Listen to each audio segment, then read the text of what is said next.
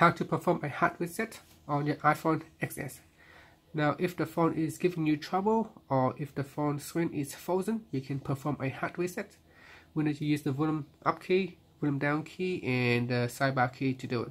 So press quickly on the volume up key, then quickly on the volume down key, and then press and hold to the sidebar key.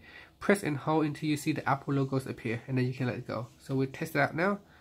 Volume up key, then volume down key, and then hold, press and hold. So continue to hold the sidebar key. Continue to hold until we see the Apple logo appear. And shortly now, so the Apple logo should appear in a few seconds time.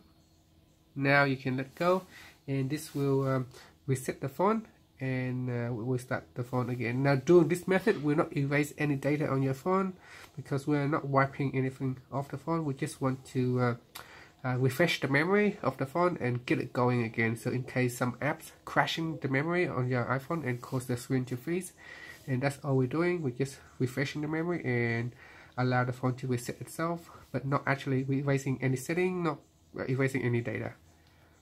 And that's it. So we're just back to normal, and we can start using the phone again. And that's how you can perform a hard reset on your iPhone XS. Thank you for watching this video. Please subscribe to my channel for more videos.